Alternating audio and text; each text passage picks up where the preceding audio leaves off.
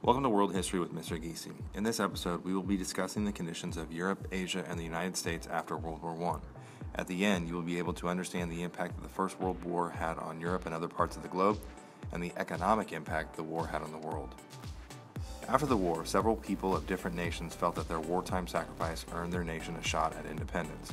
As you will find out, this was not the case. In the areas of Asia, China, and India, all saw a power struggle over conditions that were not acceptable.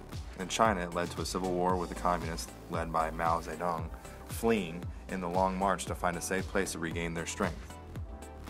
In India, the British started to treat the Indians harshly, and after the Amritsar massacre in 1919, where 400 were killed, the Indians looked to rid themselves of their British rulers. Gandhi emerged as a leader against the British, and he believed in two things in their protest: nonviolence and civil disobedience to unjust laws. The Middle East saw changes as well. In Turkey and Persia, both nations looked to overthrow their government to establish a more modern, independent nation.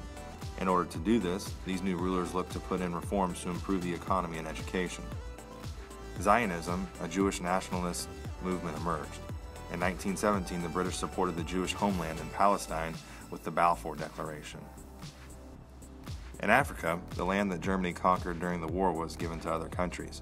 Areas of fighting broke out, but only one in Egypt was able to successfully gain independence in 1922. After the war, all of these areas saw control from other, more powerful countries in what they called mandates. These mandates were to only be controlled until each country was able to lead themselves. Unfortunately, these mandates were just another name for colonies.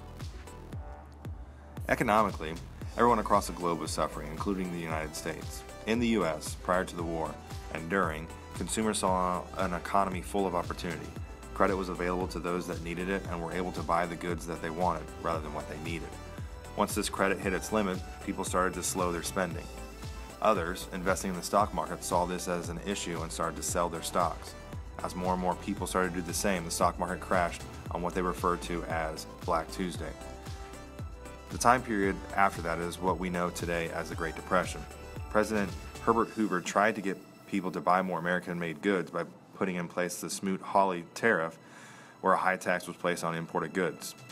This tax would make these goods extremely expensive, and people would have to buy goods made in America. Unfortunately, other countries did the same thing, and global trade was halted. The next president, Franklin Roosevelt, implemented the New Deal.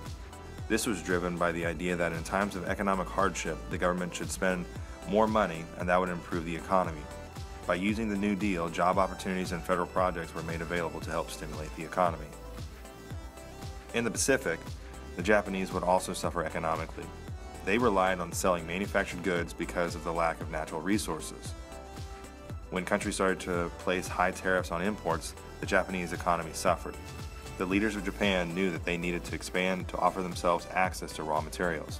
As this happened, their military became stronger and more powerful. They started to promote the fighting spirit, and this would make their military a fierce adversary for anyone. In 1931, the leaders decided to expand into China to gain access to raw materials. After years of fighting, an alliance of nations in Asia to combine resources to become independent of Western nations was made.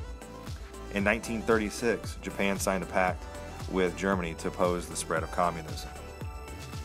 The issues that were introduced in this video will have long-term impacts on what happens next with the world.